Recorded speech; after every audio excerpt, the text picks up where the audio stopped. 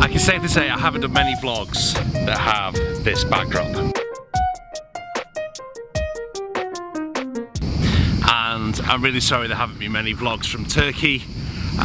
The internet here is temperamental, and trying to upload vlog videos has just proved impossible.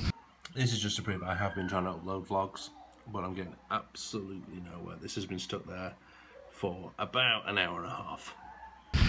I tried 5 times to upload the first vlog, which you will see if you're watching this one, and I in the end had to give up, so this one will be uploaded when I'm back home. I'm at that point in holiday where I'm bored. This is somewhere on the road between Gerçek and Fethiye, which is where we're heading. We may stop for a little bit of tea or something this afternoon. Our little hire car really can't cope with these hills, and so just taking in the view, having a look around. Charlie's fast asleep. So the holiday's been good, it's been nice and relaxing. As I said, vlogging is really difficult with a broken finger because you kind of need a hands-free to sort of kind of point, which tends to be my right hand, which means I have to try and hold the camera with my left hand, and that's still sore.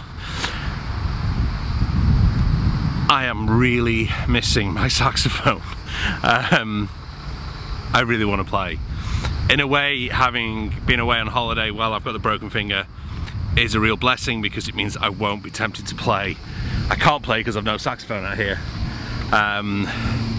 But all those times where I've procrastinated and not wanted to play, I hope, and I'm almost saying this video now for my benefit, that I'll practice more because I am really missing it. And in a way, if you get to this stage like I have been in the last 6 months, where practice gets a bit of a chore, have a break. Because this break, even it's just, well, now it's 16 days and about 14 hours since I last played the saxophone. This break has done me the world of good because I am so keen to get back into it. I'm almost drawing up practice schedules while I'm away on holiday, dying to get back into doing some work.